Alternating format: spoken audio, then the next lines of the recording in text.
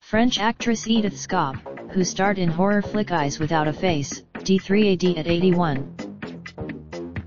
Her agent confirmed she passed away in Paris but did not reveal a cause of death, reported Agence France Presse.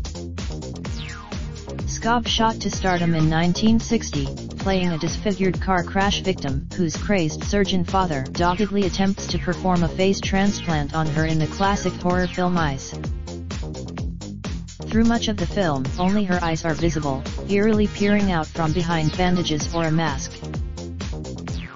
Scob also drew raves in a string of experimental films during the 1960s and 70s, portraying Joan of Arc in 1960's IXS Jean.